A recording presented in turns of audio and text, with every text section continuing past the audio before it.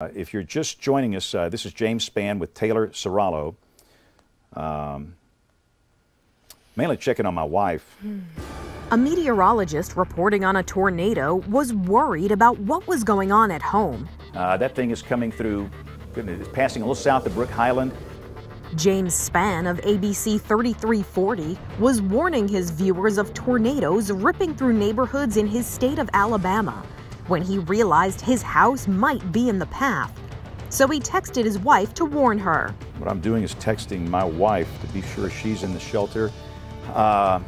So again, if we can go back to that camera. He kept viewers updated throughout the live coverage, which went on for hours. She's okay and she's in the tornado shelter.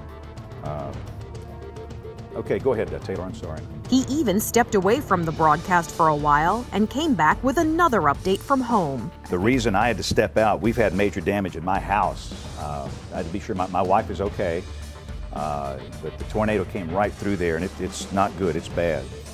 The rest of the newscast was dedicated to his viewers and giving them the information they needed to stay safe from the tornadoes.